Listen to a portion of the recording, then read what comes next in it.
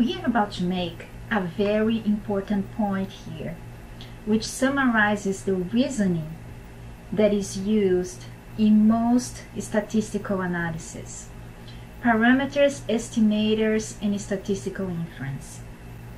So far, the difference between the probability model and the experiment or the real data have been emphasized.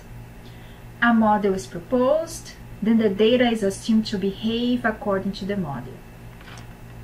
However, it has not been emphasized that indirectly, not only we have been assuming that the data follows a probability distribution, but also its moments. And by moments here, I mean parameters like the expected value and the variance.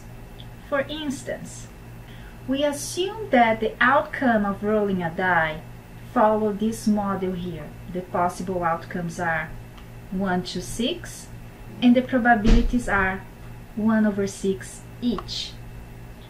Indirectly, we are also assuming that the expected value is 3.5, because the expected value is implied by the model. It is the sum of every possible outcome multiplied by their respective probability. That's the definition of expected value. Also, indirectly, we also assumed that the variance is 2.91667, because the variance, which is the summation of each outcome minus the mean square times the respective probability, is also implied in the model. However, for many contexts, it's used to assume that an experiment follows a probability model, but let the data or the experiments tell us which moments we should assume. Now, this is more flexible than we have been doing above. Before, we are assuming not only a probability model, but the implied moments. Now, we are going to assume the real data follows a probability model, but we are going to assume that the moments are unknown. For instance, consider that we want to model the distribution of human heights. The data analysis will be conducted in the following steps. Given the event being studied, a type of probability distribution is chosen, and it is assumed that the event follows that distribution. If we were talking about human height, it is useful to assume that the human height follows a normal distribution with expected value μ and standard deviation sigma unknown. Is this true? No. The distribution of human heights do not follow a normal distribution. To see that, note the following. In a normal distribution, the range of the random variable is from -infinity to +infinity. Therefore, according to the normal distribution, the probability of someone having a negative height is positive, even though it's very small. Also, the probability of someone being 20 feet tall is also positive. 100 feet tall is also positive as well, although the probability is very small. So, we assume or we pretend that the real distribution is normal, but we know it is not. The distribution of height depends on many things: genetics, nutrition. I have no idea what the determinants are. But it is useful to assume that the distribution of human height is normal, and we do so. Again, the probabilities of negative heights or really large heights are positive, but they're so small that in practice doesn't make a difference. So that's what you're going to do. You're going to assume that the true quote-unquote distribution of human heights is normally distributed. However, we are not going to be as strict as when you were modeling the experiment of rolling a die, because we're going to assume that we do not know expected value and standard deviation. So that's step one. Assume we know the type of the distribution, but we don't know the moments. Step two, Data collection.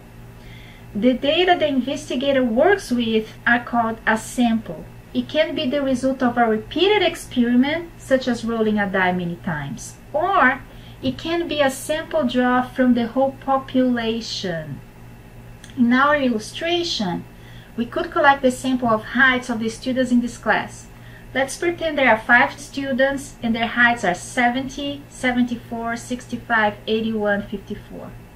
Step 3. Use the data to calculate the estimators, such as the sample mean and the sample variance. In our example, let's use R to calculate the mean and the variance. I'm defining X as our hypothetical sample of human heights in the class. So here I'm defining my vector, then I take the mean and I take the variance. Okay, 68.8, 102.7. Note that the R commands above correspond to the sample mean and sample variance, meaning the estimators, not to the expected value and populational variance, which are the parameters. And then finally, we use the estimators to estimate, that is, to make an educated guess about the parameters. In the case of a normal distribution, the population parameters can be estimated directly from their sample counterparts. That is, we're going to estimate that, or make an educated guess that, the parameter expected value is 68.8 and the parameter variance is 102.7. This process of using data analysis to estimate the underlying parameters of a probability distribution is called statistical inference. This type of estimation is often the main purpose of empirical studies. It would be our main purpose when studying econometrics as well. 2 notes here are important. First, implicitly, we are assuming that if we are possible to measure everybody's height on the planet, we will know mean and sigma, the population parameters, which is why they are called population parameters. However, remember, this is not true. We assume it is, but we know it's not, because the real distribution of human heights, for instance, cannot take negative values. However, looking at very large samples, experience shows that this distribution is really close to normal, so we can go ahead pretending as we've done in step 1. Second, for our purposes here, it is essential to assume that each observation, height in the example, is identically independently distributed. Loosely speaking, that means that each observation follows or is drawn from the same distribution, and the fact that one observation is drawn does not affect the probability of drawing another observation and vice versa. For instance, we cannot have a sample where everybody is from the same family. Why? Because their heights wouldn't be independent. The height of fathers, for instance, is correlated to the height of sons. But we're going to study this concept more formally later. Just remember that throughout these notes, our observations are identically and independently distributed for now.